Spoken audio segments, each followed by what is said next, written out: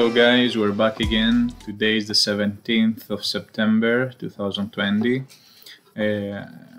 We only have 6 wins in 26 games, that means 23%. We're aiming for a 40%, so right now it doesn't go very well, but we're on the FS7, if you see here.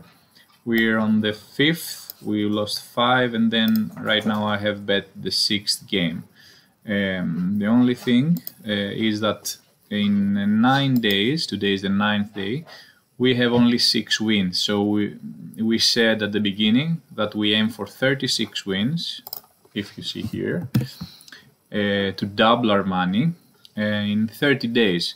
The only thing is that every day we cannot find many matches because of this coronavirus time. The leagues haven't started yet, so we hope on the weekend that there are more matches to have some more wins. But anyway, let's go on.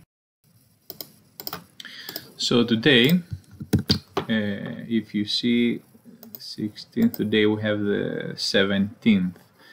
So we have only matches from Allsvenskan and Veikkausliiga. So the AI software gives me those numbers. The only match that we can actually bet on is this one, Falkenberg against Varberg in Sweden, Allsvenskan.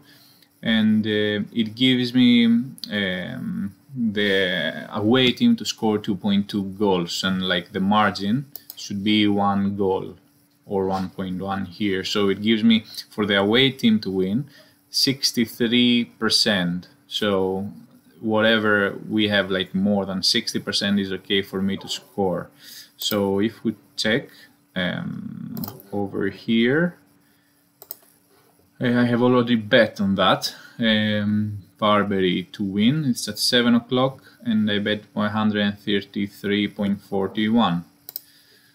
If we check here as well, FS7, 133.41 in 2.55.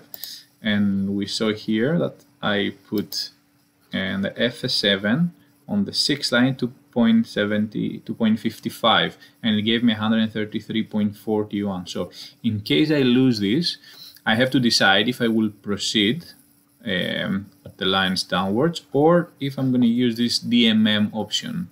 This DMM option, it's called debt management mode. So I just take the amount of money that I have already bet and divide it into 4 parts, and then I'm aiming for 4 wins in order to recover the loss.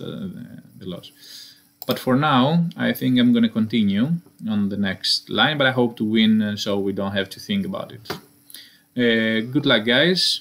See you tomorrow with the results and the upcoming bets.